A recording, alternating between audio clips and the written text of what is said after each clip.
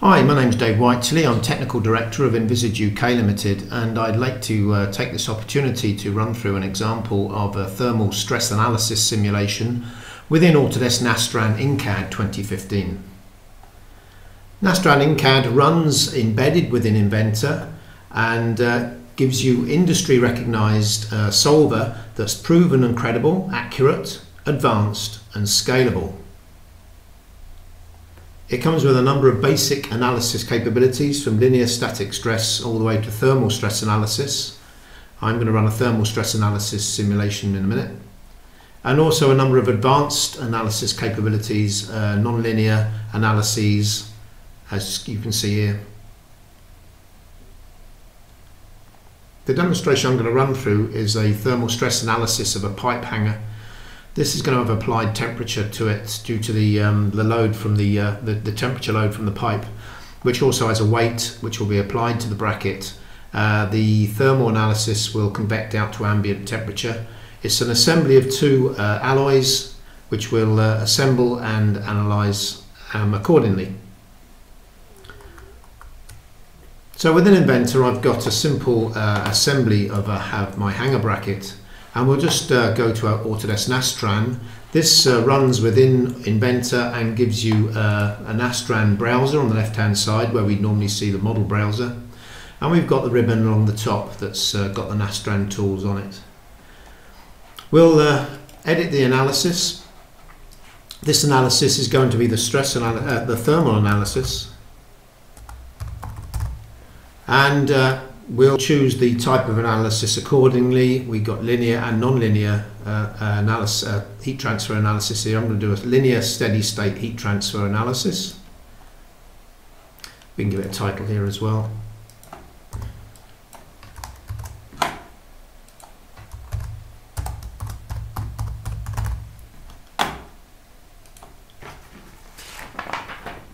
Okay, so the first thing we're going to do is add some materials. So we can add the materials from either the ribbon or from the browser by right-clicking on the browser.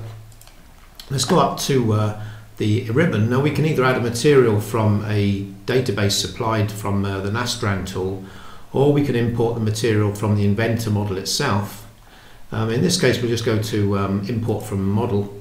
This will actually import the materials that I've used to define this assembly. So I've got my stainless steel, my alloy steel, and obviously the generic that we get from the templates if we don't change them.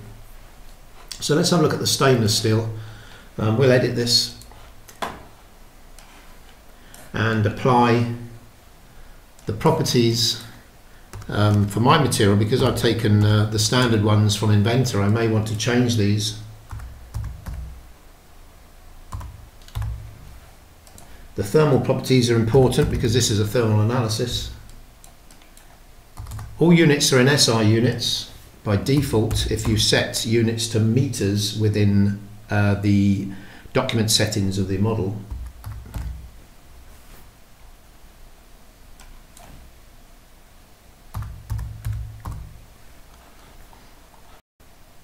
In fact, let's go and check that now. Yep, units of meters. So this means that everything is in SI units, temperature is in Kelvin, as an example.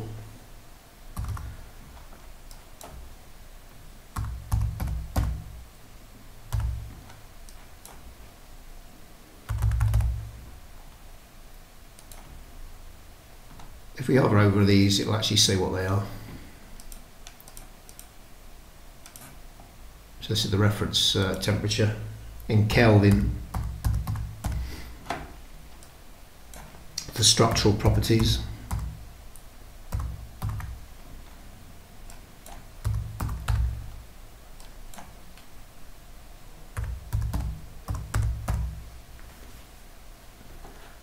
Okay, we go to the alloy steel. Now in this case what I'm going to do is I'm going to instead of using the alloy steel that came from the model, I'll delete that and actually go to new and choose to load from the material supplied by Nastran.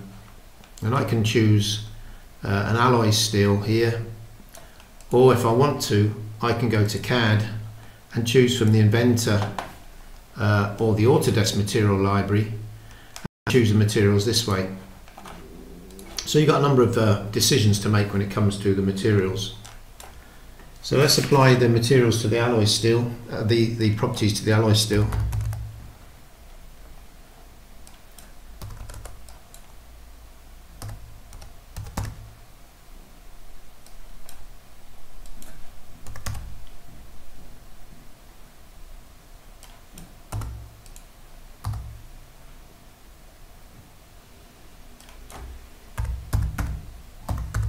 Okay, that's the materials added. Now what we need to do is apply these to physical properties of the model. So if we right click on physical properties, new, in here we've got the material that we're going to choose, i.e. stainless steel, and we're going to associate it with the bracket, or the yellow part of the bracket here. Then we're going to choose the alloy steel, and we're going to associate it to up the top here. So there's the physical properties added. Then we're going to add some surface contact. This is welded in this case. We'll select the regions that we want to weld together.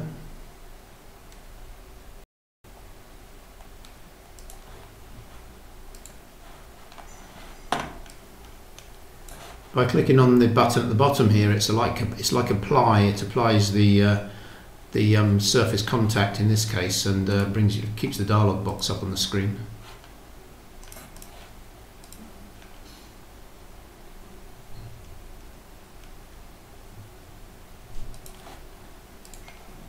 Okay, so there's the surface contact finished. Now we're going to add our temperature load. So we'll just right click on loads here, new. This is going to be an applied temperature. This is in Kelvin. And we're going to apply it to the bottom of the bracket here. We can right click and remove the display of the loads later on. We can hide these should we wish. Okay, we've also got convection to add to this, so we'll just add convection, again new. In this case, convection, the ambient temperature, the convection coefficient, and we'll select the entities that are going to convect, i.e. the faces.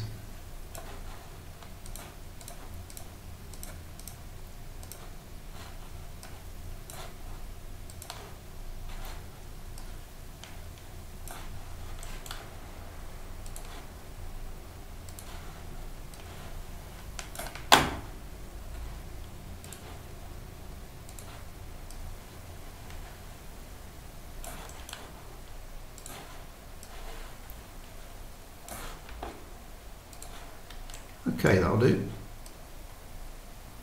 Okay on that.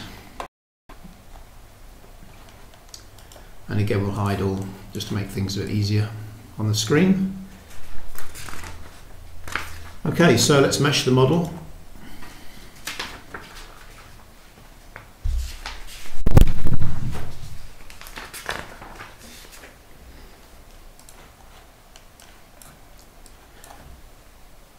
Give it a mesh size. We'll use parabolic meshing, and we'll go ahead and mesh the model.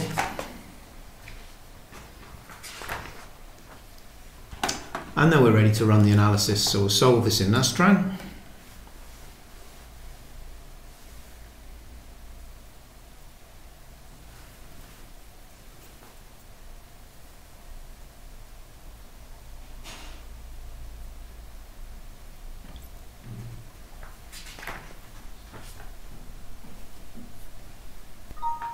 Okay, that's complete. And let's have a look at the display of the thermal gradient. So maximum 1062 Kelvin down to 308 Kelvin, about 64 degrees C. So it's the sort of thing I'm looking for in this this hanger bracket. So what we'll do now is we'll go ahead and run through the stress analysis on this. So all we need to do is copy the thermal analysis and paste that in as a new analysis.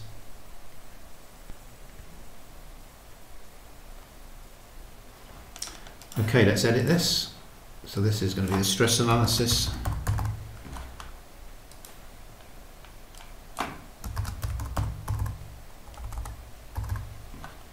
It's going to be linear static. It'll take off any thermal loads.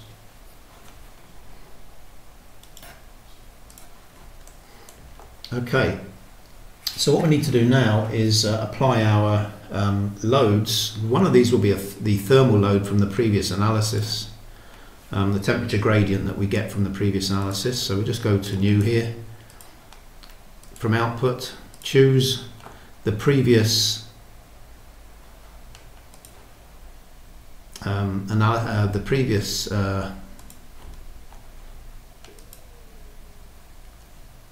results.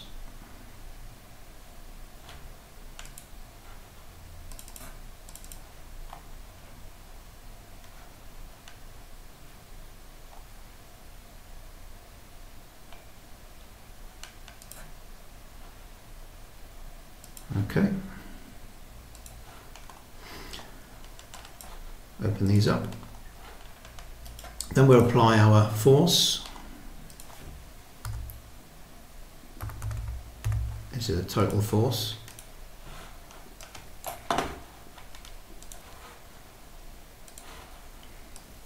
And our constraint. So we'll just add a fixed constraint to the top here. And we'll run this one.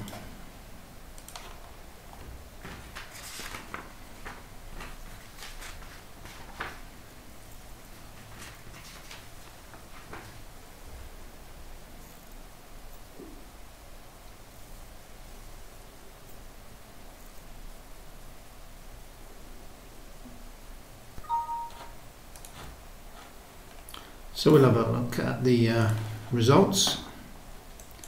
Let's just turn off the display of the loads and the constraints. And as you can see, we've got a total deflection here, or displacement of the bottom of the pipe hanger of 1.73 millimeters. Be careful, this is in meters, this display. And let's also have a look at the stresses in this as well. This is in pascals, and if we want to as well, we can apply a number of other results to this. We've got a huge list of results that we can apply from the Nastran analysis. Let's go to solid status here, and this will show us the safety factor, minimum of 0.16, so we need to do something about the materials or the number of hanger brackets to reduce the load. There's two things here really. We've got the stresses due to the load on the component, but also of course because of the thermal analysis we've done, we've applied a thermal gradient to the bracket, and we've also got a deformation as well, so we need to be careful of the actual hanger bracket deforming as well. This may get into a certain amount, this may get past yield and cause us problems in the future. If we got a cyclic load in, then the software allows us to run fatigue analysis as well.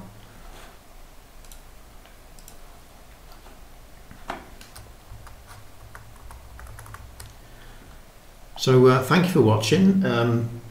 New software from well-proven Nastran solver, running inside of Inventor. The first time we have thermal analysis with an Inventor.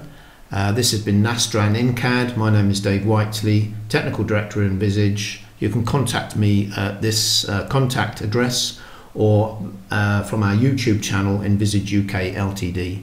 Thank you very much.